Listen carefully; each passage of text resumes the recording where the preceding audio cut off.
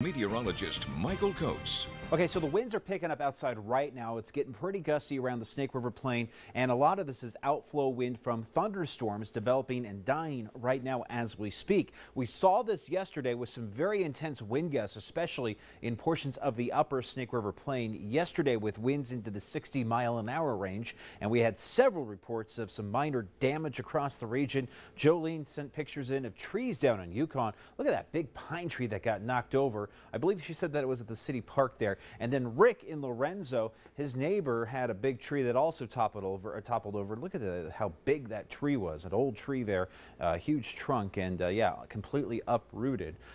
We saw several reports of some minor damage yesterday with those winds in excess of 60 miles an hour. I wouldn't be surprised if we see some wind gusts again here for tonight, especially in the last hour. Things have really starting to pick up out there with the winds. Now, this is the last check of the airport wind speeds, and they're updated every 45 minutes or so. Sometimes they're updated a little bit sooner than that, but at the last check, about 5 o'clock, we were at 13 for Idaho Falls, 18 in Pocatello with those wind speeds, but that's not including the wind gusts we've been picking up here over the past 20-30 minutes with these passing thunderstorms. A lot of this moisture still not even hitting the ground just quite yet. Most of that moisture is actually getting evaporated with all the wind, but we definitely have some unsettled conditions coming through here with the thunderstorm threat moving in here from the south, moving to the northwest tonight, and it's all thanks to an area of low pressure which is moving to the north. We've had some thunderstorms pushing just right over Idaho Falls, but nothing in terms of any significant rain showers or even lightning strikes. There's a severe thunderstorm watch until 10 o'clock tonight for Lemhi County and central Montana.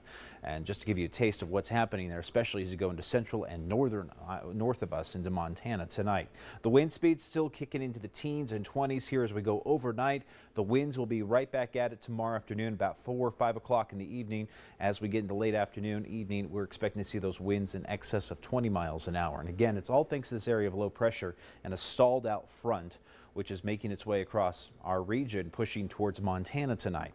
On the other side of this low, as it moves further to the north, expecting to see dropping temperatures, and yes, there is a possibility of some high elevation snow as we work into tonight because the temperatures will be colder as we go through the next couple of days here. So this low is going to slowly lift towards Montana tonight.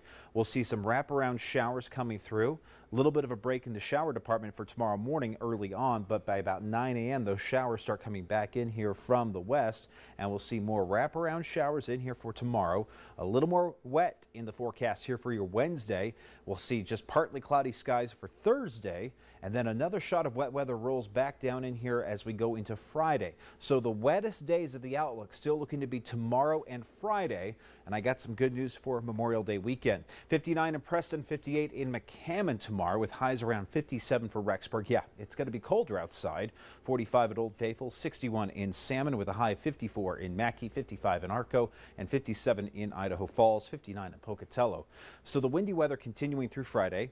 There are some thunderstorms sprinkled throughout the region Saturday and Sunday. However, the risk is now lower for this weekend. So we're only going with a 20 to 30% chance of thunderstorms in the Snake River Plain for Saturday and Sunday.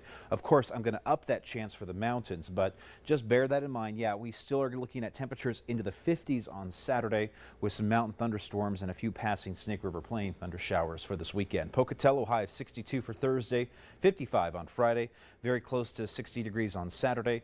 Memorial Day clearing out with a high of 75. Go to central Idaho, Salmon and Chalice, highs here at 61 for tomorrow, 60 on Thursday. We're keeping breezy conditions in the forecast here for the next few days with some heavier showers for central Idaho communities and then some scattered showers on Saturday, but looking nice on Sunday. Jackson, it's going to be chilly as we head into the start of Memorial Day weekend with highs into the upper 40s for Friday and Saturday. Yeah, high of 47 in Jackson, and that's going to be indicative also for Teton Valley, Island Park.